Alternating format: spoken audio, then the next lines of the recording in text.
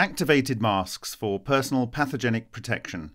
There are a lot of masks in the market. If you have none available to you, you can make your own. There are many tutorials on YouTube that guide you through the process. The point of this video is to talk about a potential way that you can make your mask activated rather than just passive, and that may enable it to be reusable and to give you better protection than would be offered by a standard mask. The rationale behind this is that masks can reduce the exposure to high initial viral loads, giving more time for the body to prepare immune response. That is to say that if you get a little bit of virus through the mask, it's not going to necessarily make you ill very quickly, but it does kind of gear your body up for fighting the infection. However, if you don't have a mask, then you're going to get a big hit potentially from someone, and then you have much less time in your immune system to get ready to deal with it. Right now, there is a worldwide shortage of masks. These masks typically only have single use. So even if you do get one, you might be finding yourself forced to reuse it. Now, salt has been used for thousands of years to preserve food, and the method described here for its application to masks is non-toxic to humans. Research in 2017, published in Nature, shows effective killing of various flu virus in 5 to 30 minutes from exposure. So the important factors when considering mask is that it must seal to the face, and one thing that people sometimes forget when they're making their own masks is the bridge, and often you can use a piece of wire and sew that in there, and this helps prevent air being drawn in around the bridge of the nose. The mask must be dense enough to catch pathogen-bearing particles, but allow sufficient air to pass through in order to allow easy breathing.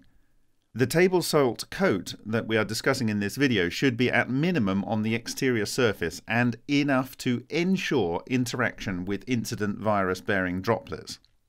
How does it work? Well, virus particles shed from infectious persons can become airborne. This is what we call aerosolized, as minute water-containing droplets during the process of coughing, sneezing, talking, breathing, etc. So as air is drawn to the surface of a treated mask during breathing, the droplets are caught on the salty surface. The droplets containing the virus then dissolve some of the salt into them.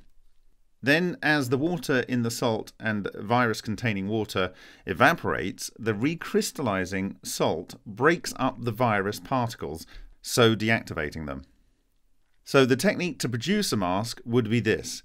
You produce a saturated sodium chloride, that's common table salt solution, with water. To do this, you can take warm water in a plastic container. You then add salt until you see that additional salt does not easily dissolve.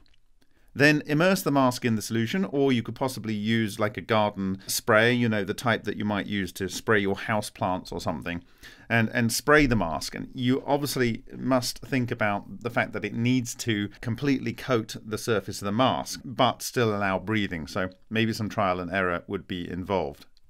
Then obviously you must dry mask before use, because of course the way this works is that you have this salt on the fibers of the mask, and the droplet containing the virus must go on to the salt, absorb the salt, and so that wouldn't be so effective if the mask was not dry. Advantages of activated masks are it should reduce the chances of infection or large initial exposure. It should allow reuse. And salt kills rather than just captures the virus. The references for this are Business Insider, where it specifically says, could this particular technique neutralize coronavirus? And the article that was published in January 2017 in Nature is quoted here. From microscopic analysis, aerosol drying time was about 3 minutes, indicating that destruction of virus observed at 5 minutes is associated with drying-induced salt crystallization. And you can see here there is a image taken from that publication, and it says mask with salt-coated filter for prevention and deactivation of airborne pathogens. and it's from Universal and Reusable Virus Deactivation Systems for Respiratory Protection. Thank you for listening, and I hope that this may help you. My name's Bob Grenier, and I'm a volunteer with the Martin Fleischmann Memorial Project. This is a community interest project that is set up to look into the processes of low-energy nuclear reactions to solve the energy problem and nuclear waste remediation.